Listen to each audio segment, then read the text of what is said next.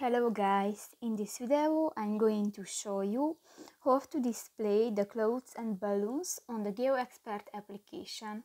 But first of all, I just want to mention, please don't forget to subscribe to our channel, because at 100,000 subscribers we are going to show you our YouTube revenue statistics and growth strategy, how to make money online. So let's jump into it. First of all, open the application on your device.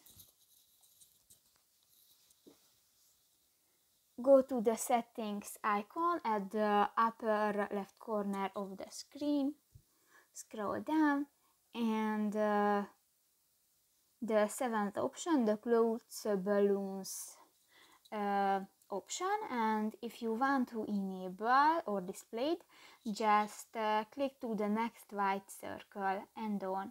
So that's pretty much it for this video guys. See you in the next one. Bye bye.